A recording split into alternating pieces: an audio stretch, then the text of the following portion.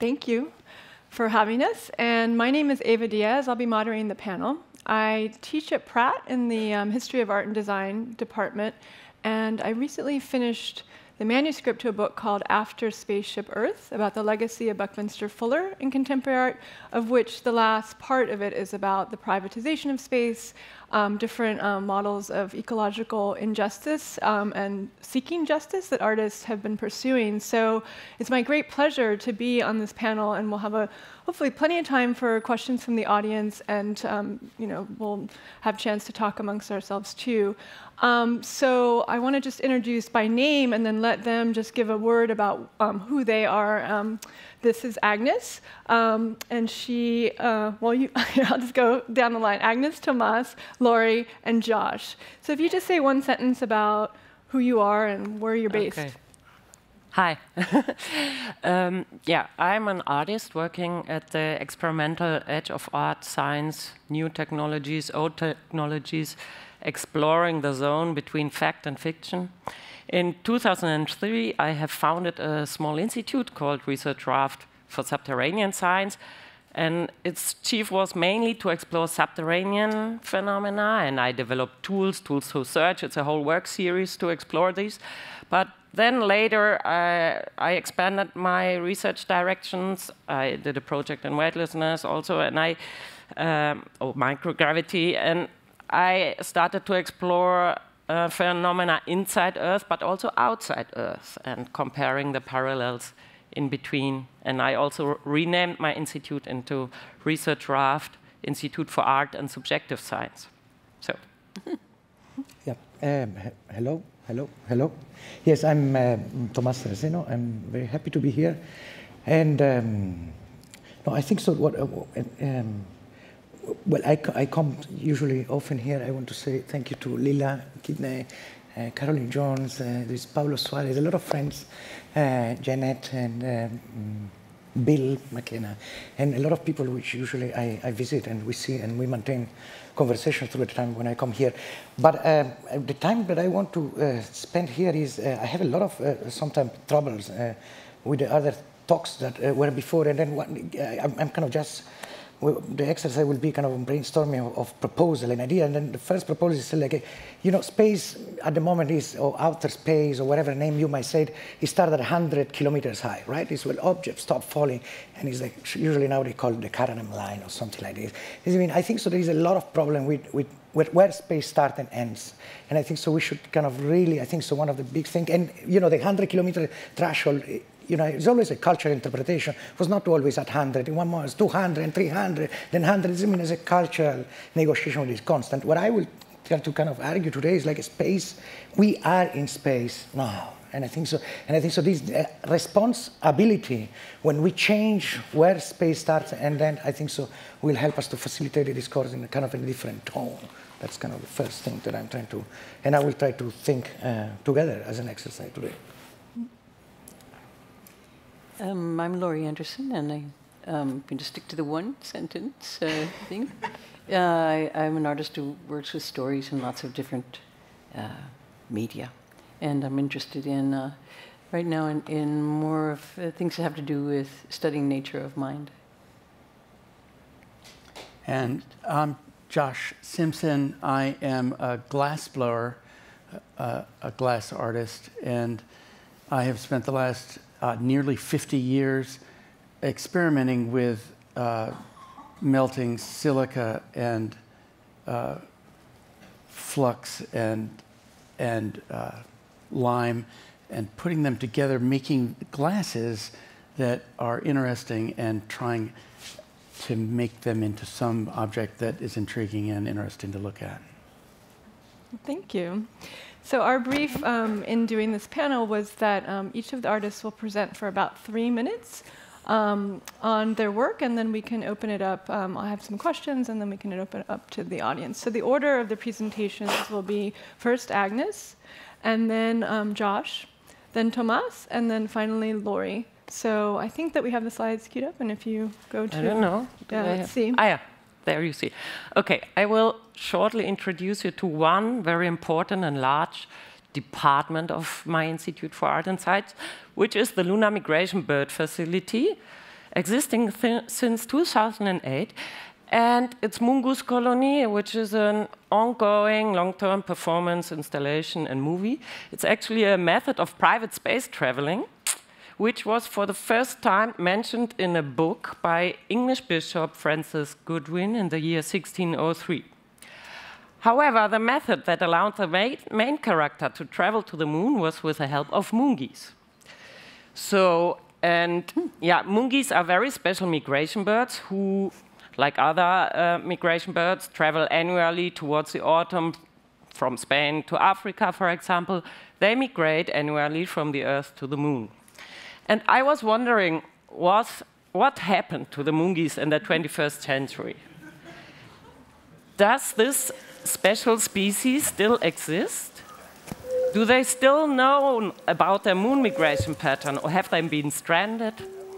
How could we implement the idea of flying? Would it be a genetic awakening or an imaginative awakening experimentally? Did they ever fly to the moon, really, or do they still fly?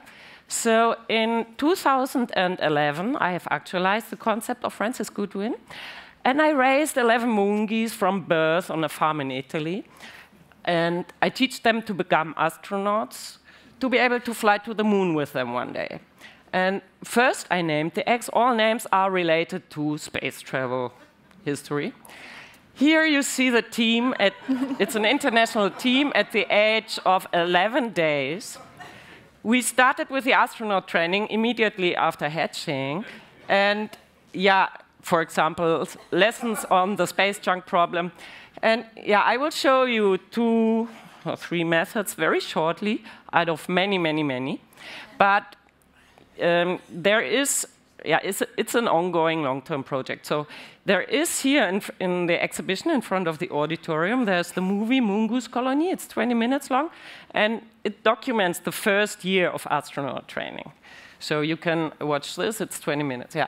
Okay, so let's have a look.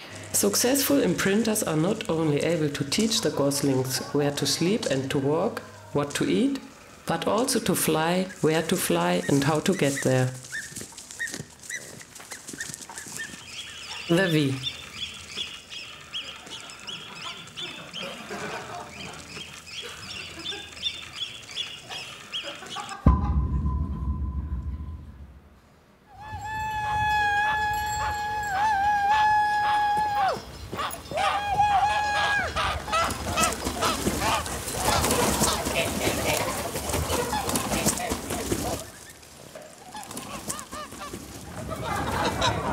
After 9 months of strenuous but successful training, we are back to the MGC home base, ready to start the next stage of the experiment. Okay, I want to finalize now with some last remarks. It's a long-term mission. The first unmanned flight is planned for 2027 and the first manned flight for 2038. There have been already goslings born on our moon in Italy. We have built a large moon analog there. And so the Mongoose Colony is growing and the moon is getting closer and closer. Thank you. Give Josh the... Yeah, so. Thank you.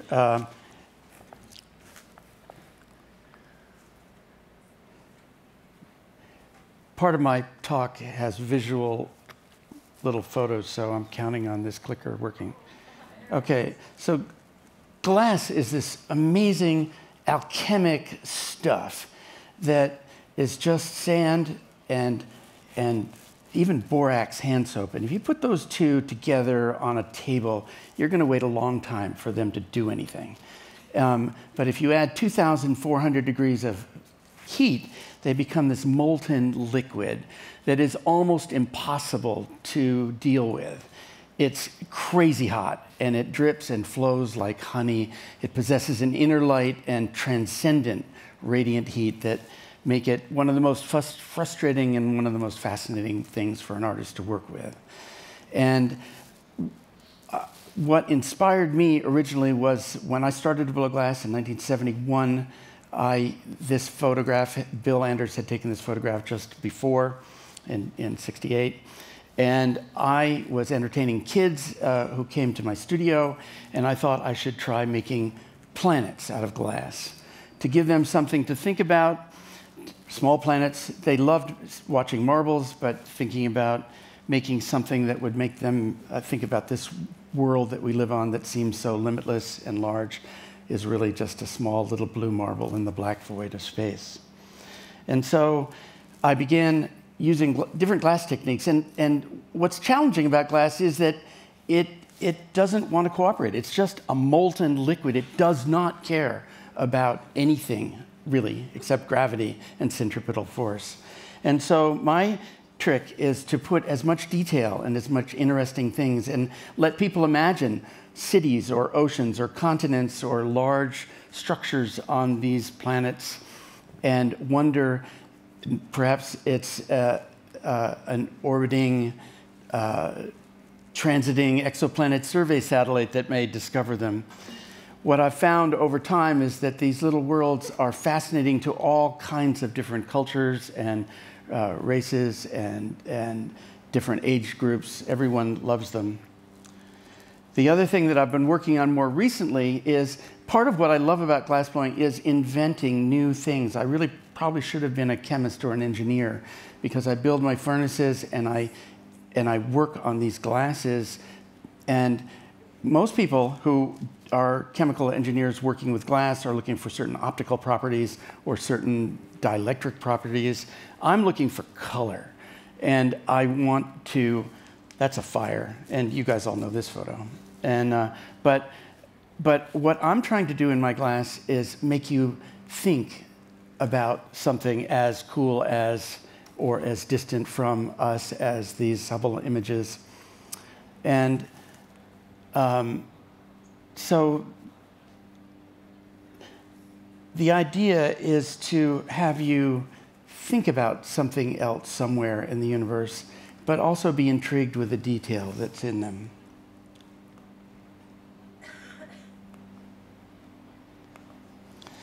I've recently become interested in trying to display or depict a black hole. What would an accretion disk look like? And how can you make something that reflects light suck light in? And this is my studio. This is my glass studio. I live and work across the driveway from each other. And this was last Thursday. And this is in warmer times. We just installed solar panels, so all the energy footprint of a glass studio is like a Sasquatch. But we are now making all the electric power that we use in the glass studio. And I have two more photos. One is, you will all meet my wife, Katie Coleman, later on this afternoon. I was making planets long before we met through an accidental wrong number on the phone in 1990. Here's one of my planets. This is another project called the Infinity Project to hide my planets around the world. And so this one is hidden in space. Thank you.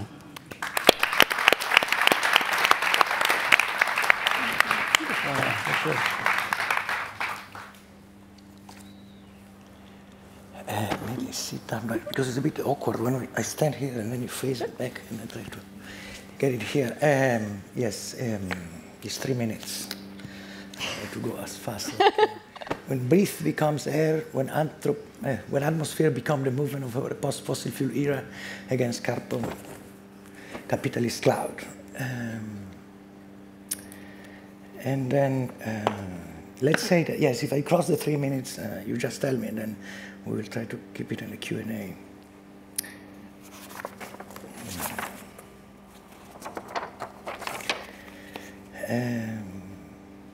Okay. Today I landed by plane, collecting more points of shame on my golden card of carbon emission. For 3 minutes, I don't know how much carbon emission I put it really on this card. While fossil fuel-based industry try to colonize other planets, the air, the interface between us and the sun, is controlled by few and continue to be compromised. Carbon emission fill the air, particulate matter float inside our lungs, and while electromagnetic radiation enveloped the Earth, dictating the tempo of digital capitalism in the era of global warming.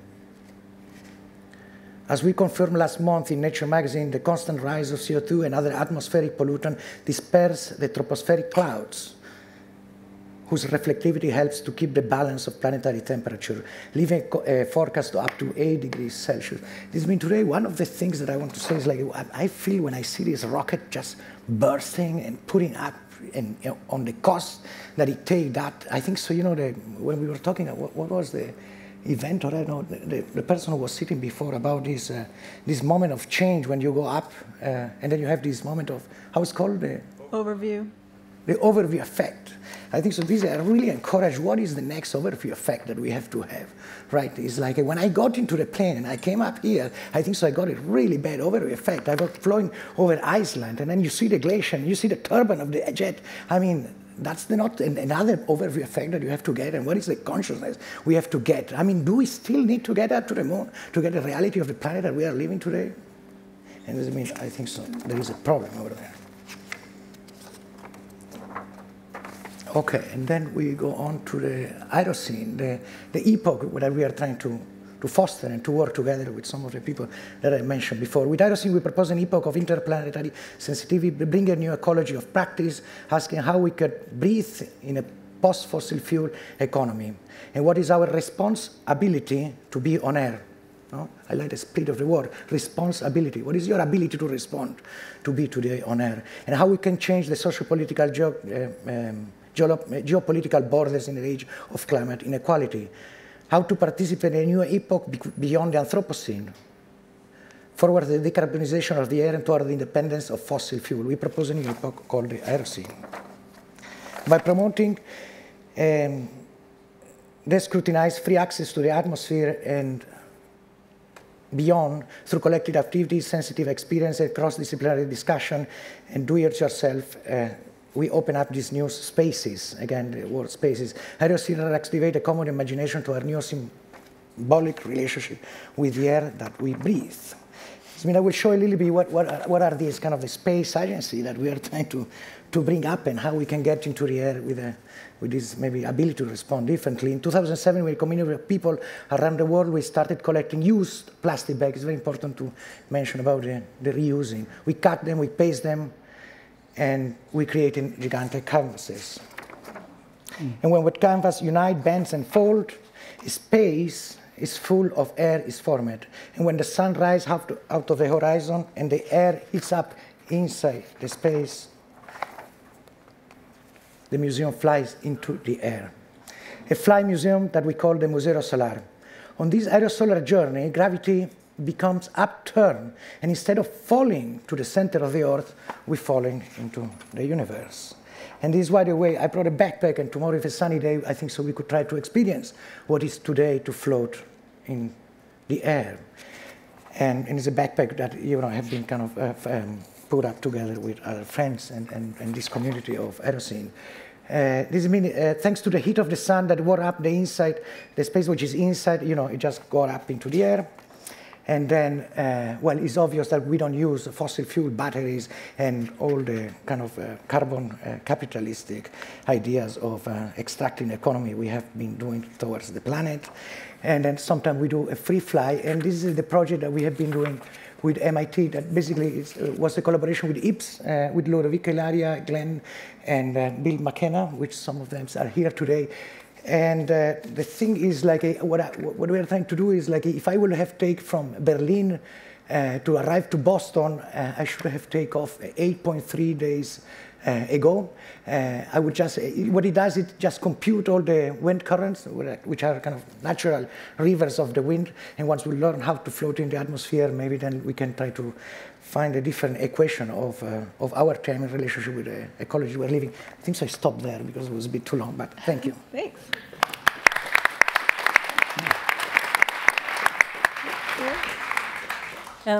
Steve, if you can hear me, we can start the video. We're just going to take a very quick trip through a virtual reality work that I just did called To the Moon.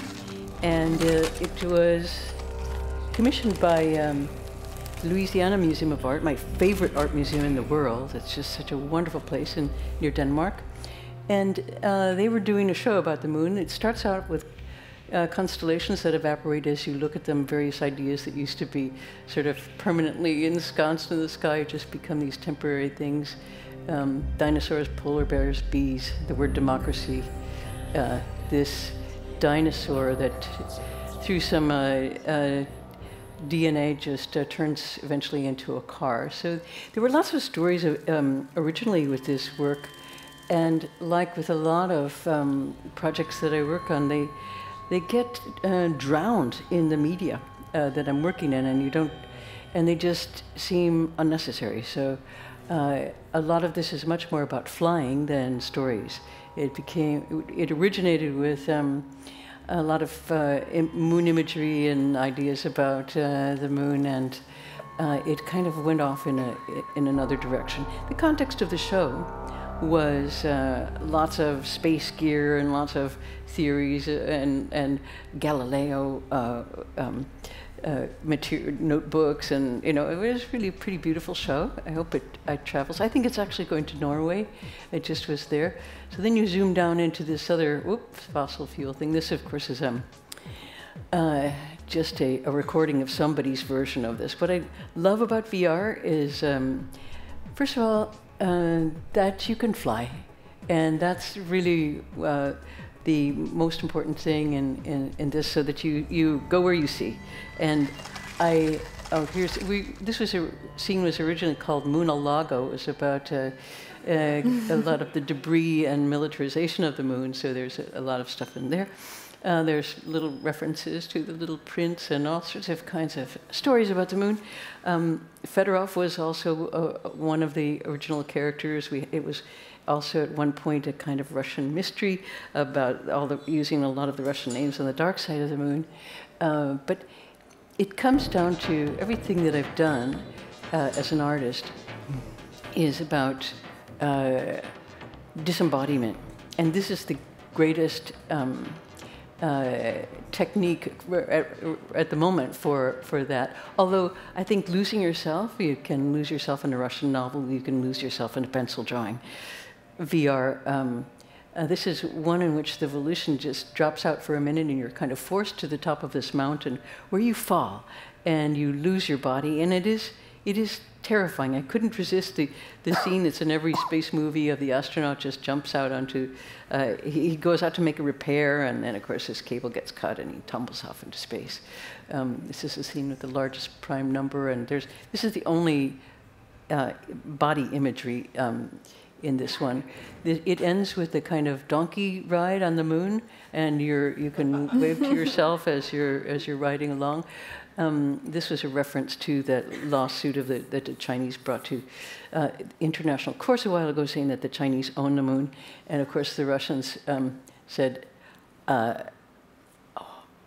we were there first. And the Americans go, no, we put the first guy there, and the Italians go, we saw it first. So, who owns the moon? Anyway, that's it. How my time is up.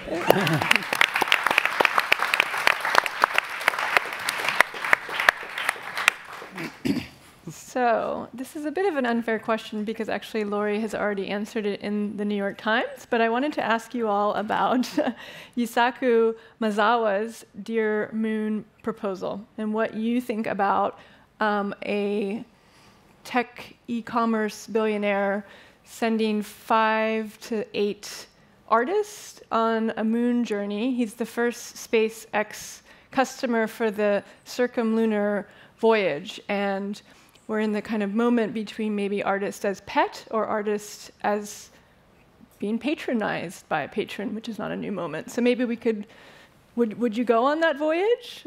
What do you think about that relationship of art to space at this moment?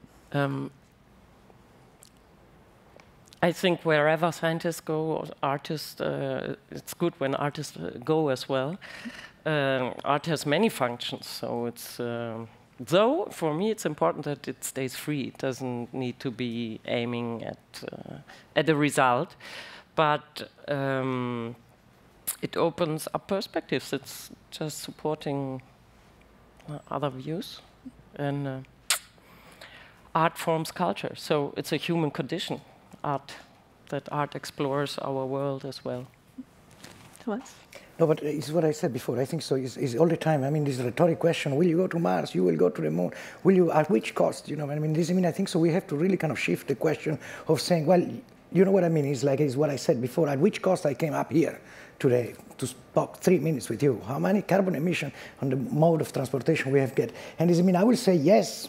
I will go everywhere you want it, but reusing plastic bag, picking it up from the bottom of the ocean, generating a community and generating something, what we call, is like and I think so is all the rhetoric all the time, Felix Guattari, when he said the three ecology, is the environmental ecology, the social ecology, and the mental ecology. And until we don't have an ecological of practice established on this earth, and we can have a certain type of mobility, but not only kind of going somewhere.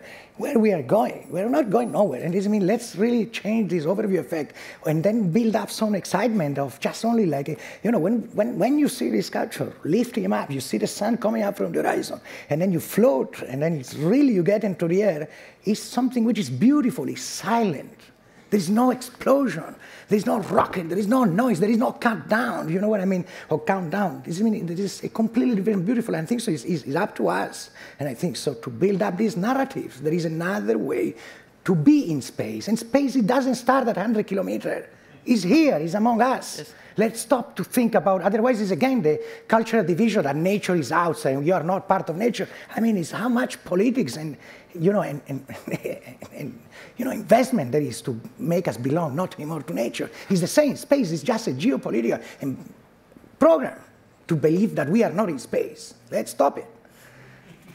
Maybe just once. I totally agree with you. What I said is general the way we explore the world we live in. I don't need to go up into space. For example, I'm also very interested in space, for example, inside smallness. It doesn't need to be up. You answered it, but maybe answer again from... Again, I don't remember what I said, except I was really excited by that idea. And I do think it's a wonderful idea for artists to do that. I had a very weird job. In 2003 to 2005, I was the first artist in residence at NASA. And it was a really bizarre job. I should also say I was also the last artist in residence. And why? Because at one point Congress was reviewing NASA's budget, and they were looking at this thing going like, okay, 30 jillion for spy satellites. Yes, it's very much about military efforts, as you know, and they went $20,000 for an artist in residence. It was a whistleblower guy, and he's like, "This is an outrage." And so I am interested in getting that reinstated, not for myself, but although it was really wonderful to actually go there, not to just think about it, to go there, to these different places.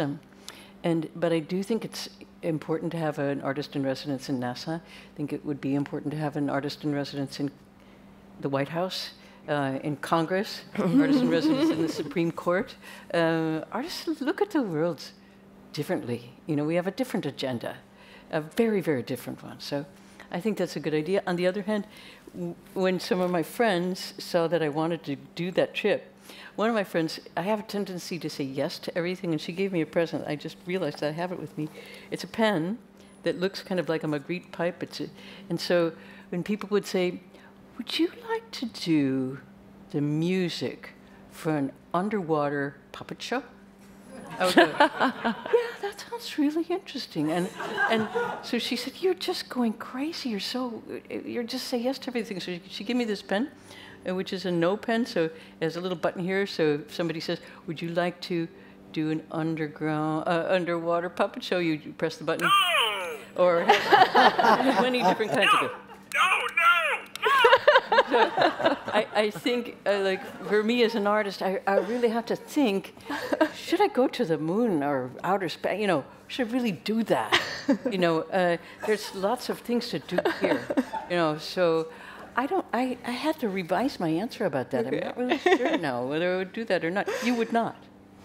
I don't know. You're It not would be sure? a hard. I don't know. It's on one You're on side. the I fence. think the experience. Nothing can. No,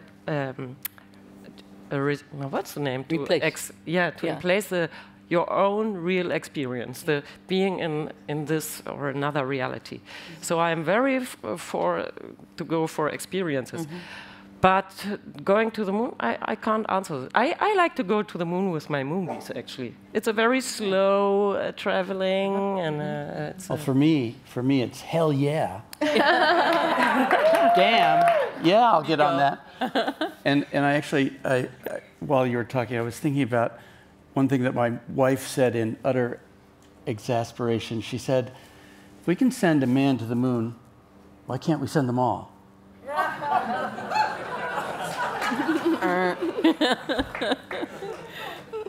Sorry, Katie. We need men here. We need a few. Yeah.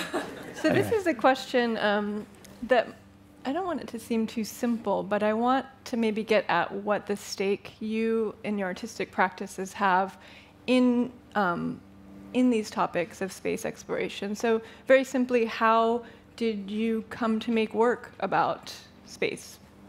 What was the, there's many things that you could make work about, and what was the kind of, what initiated the project that you showed? And I know for many of you, it's a long investment in space. So what was that kind of originary impetus? So I don't know, do you want to go? No, once again, because it seems like, I don't know, there is this, and there are not so many, but there are a couple of you. John Powell is a good friend. He wrote a book which is called The Other American Space Program.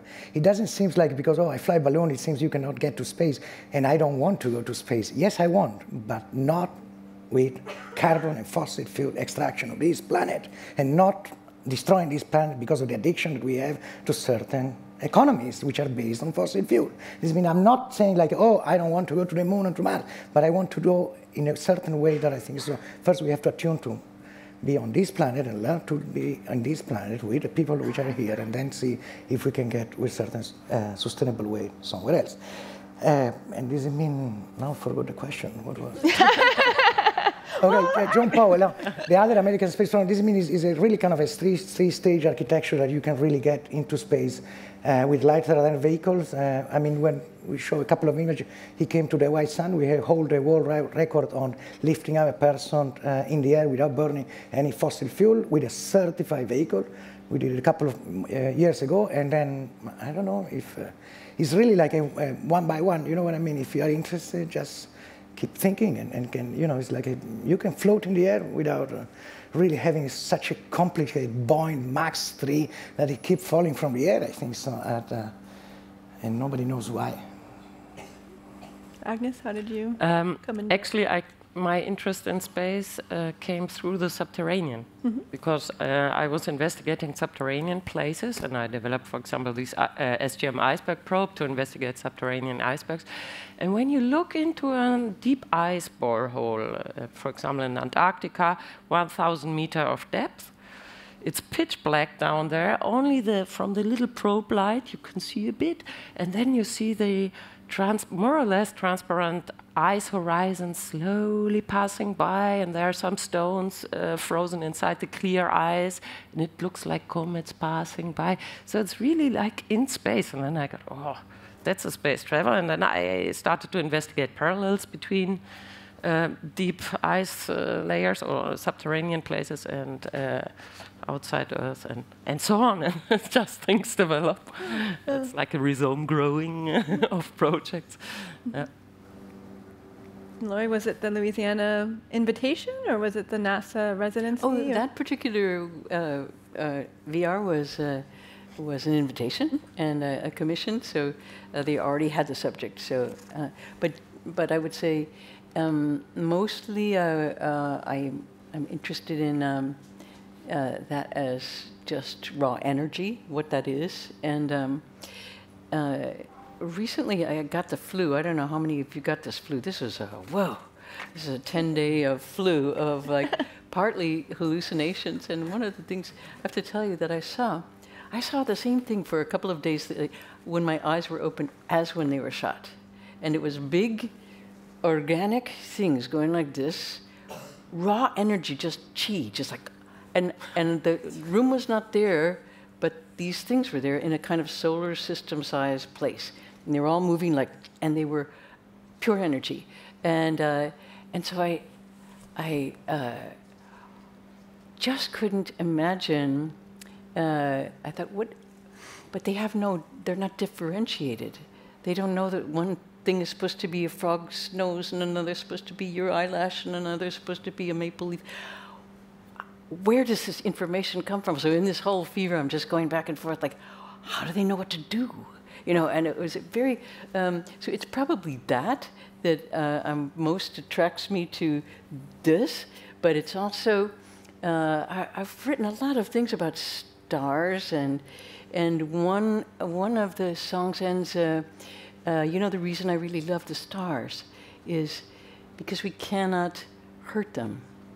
We can't blow them up or turn them out, or you know, but we are reaching for them, and we are reaching for them. So I think that's, and especially at the moment, is my fascination with that as an aspirational thing, I guess. You know. Josh, you spoke a little bit about the planets, and yeah, I think at some point in the early 70s, I became interested in Landsat photos they had sent, and it was interesting looking at the Earth from a different vantage point, which led me to eventually get a pilot's license and spend a lot of time flying, and also to scuba dive, because it's the same feeling. You're in this little world, and you're floating above the surface of something, whether it's magical under the ocean or over the Earth. And I think that, at least in my work, I think it's our job as artists to make people wonder and think about and posit what it would be like, and to get them excited about things that sometimes they pay no attention to. And I wanted to say, here, come over here and look at this. Imagine yourself an astronaut floating in orbit somewhere. Well, there's been a lot of techno-euphoric talk in the earlier panels, and I think what interests me about the work as you've described it is there's a deep investment in the materials that you have your training crew in the country, and with Tomas, the work is really invested in how to think solar energy as an available resource to us without having to rely on fossil fuels. With Laurie's work, it's like trying to get into VR as some way to unfold experience differently, like as the kind of material reality of how disembodied one feels in that, and then to kind of imagine that projective space as a speculation into futures. And with Josh's, to imagine this kind of visual material relationship that glass has to the kind of molten qualities of the Earth itself. It's a very self-reflexive position, to be in as a glassblower, to kind of think yourself as, sort of maker of worlds, But I think that I just see 0 there. So we are out of time, but I wanted to have some time for questions, which I hope we have a few minutes for. So, does anyone have any questions for them? Okay. I think there's that odd tissue box or whatever it is. You can. There we go. Yeah. Heads up. Oh, that head was up.